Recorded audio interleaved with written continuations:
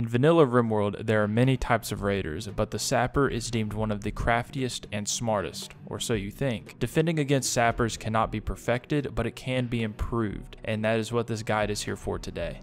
The first question we have to ask is, what are Sappers? For those of you who are not familiar with the specifics, Sappers don't traditionally attack or raid your colony.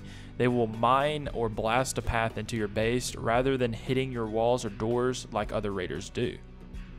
Sappers' main target is to reach one of your colonists' assigned beds, and Sappers can be dangerous to colonies that are based in the mountains that rely upon a single entrance for defense, as Sappers can mine or blow their way through a side of a mountain into an unguarded section of the base. Sappers tend to avoid digging through high health veins of ore or into areas within the range of turrets, but they do not mind security traps such as deadfalls or IEDs.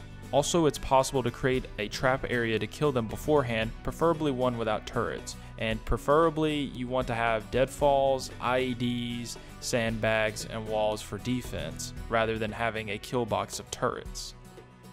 The first thing you must do, whether your base is in the mountain or not, is to locate weaknesses. For this video, I chose to do a mountain base, but the same rules apply for one that is made in the open. First is undefended areas. These are areas without a turret. Second is thin walls. 4 to 5 layers thick is preferable, as if they do end up mining or blasting through that wall, you have time to react. Third is weak wall materials such as wood or steel, for example. The best materials are the stone ones in my opinion, as they are expendable and they are common.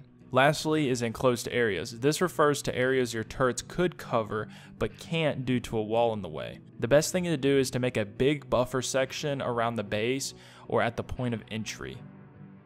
Also, if you're worried about making so many turrets, use the power switch and have conduits that connect to the switch so you don't consume outrageous amount of power during a peace period, as you can just flick the power on and off.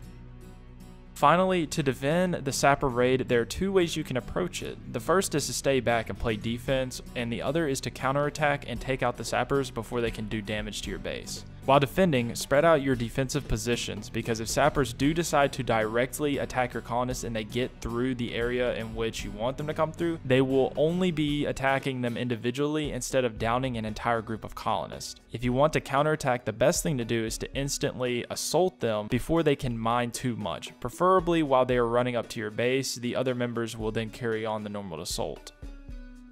Thank you guys for watching this video. I hope you guys enjoyed it. If you guys want to, go ahead and like, subscribe, and comment, and check out my other guides in a playlist that I have on my channel. If you guys want to go check those out, you can. If you want some more Rimworld guides and tips.